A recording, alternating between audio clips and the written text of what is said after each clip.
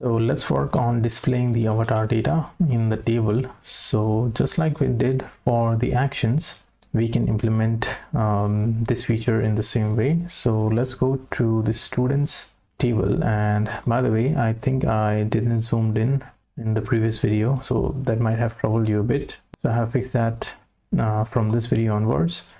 So here we are passing the actions and then rendering these actions in the Blade file. So we are going to use the same approach, and instead of actions, let's call it avatar, and we are also going to disable the export so that we don't include that in the Excel file or whatever format you're using. So this is done, and let's go to the index.blade inside students actions. So just like we have the actions, we can also display the avatar. So instead of actions, it's going to be avatar, and we also want the student record.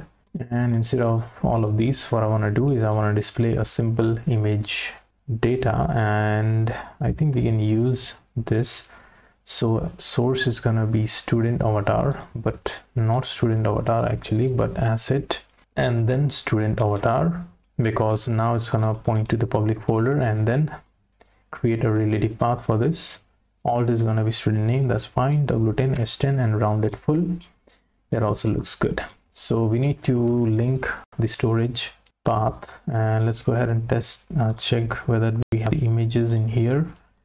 Public avatars, okay, we have those images, so that looks good. And let's run the storage link command so that it creates a symlink to our public folder from the storage folder, the storage avatars, and we have that. So let's go ahead and test this thing out. Let's click on reload. Okay, we don't see that avatar. Let's see what error we have in here. Okay, maybe because these records, any of these records don't have any avatars, so we should implement a check in here. So let's wrap this inside an if tag. So if we have the student avatar value only, then we want to render this image tag. So now only the images that are available for that student are gonna be displayed. And what I also want to do is I want to display this avatar inside. Okay, we don't have that, right? Okay, I think we should implement that from the table class itself.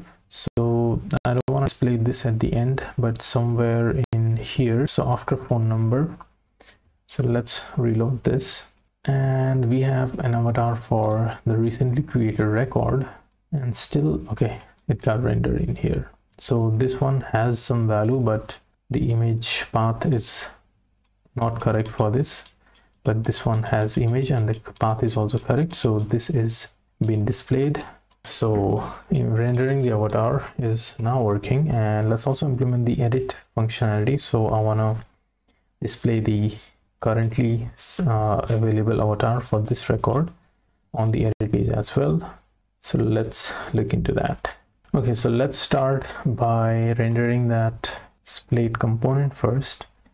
So that's inside create.blade, and I am guessing that it would work by default because our avatar is okay. Maybe it won't work because we also need to pass that asset function. So let's go ahead, and that is up after the Splade select. So let's pass that, and so let's go ahead and check this thing, and maybe we need to fix some issues in here.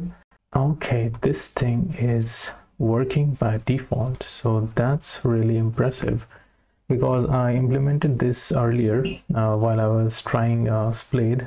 I had to make some fixes to display this thing, but this thing is working and is displayed by default, so I'm really impressed.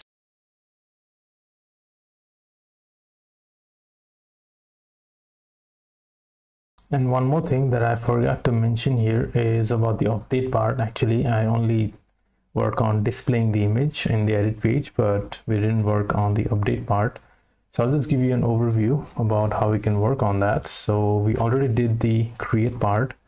So we already have that name attribute, and if we have the image, then we can update, we can perform the update part. So what we can do here is, just like with the store part, we can grab this code and along with this, so inside an if condition, what we can do is, if we have that file, so if request has filed this avatar, okay, this avatar, then we can execute this code, and then for the name, okay, not for the name, but we can update the avatar if we have the file. So you can definitely implement that yourself. So just wanted to give you an idea about how we can work on that. And since I'm guessing that you are already familiar with Laravel, so you're also familiar with the edit and update part for the files, so that should be simple. And okay, that's it. That's all I wanted to say. So I think we are quite done for this series. There might be a few issues here and there, so let's see. I am thinking of creating a new series about working with roles and permissions in Splade. So I'll probably use this project as a starting point and then move along from there. So that's it for this part, and if there are any issues to be fixed, then I'll fix them in the upcoming series that I'll be recording by continuing from this project. So that's it for this series, and I'll see you guys in the next one.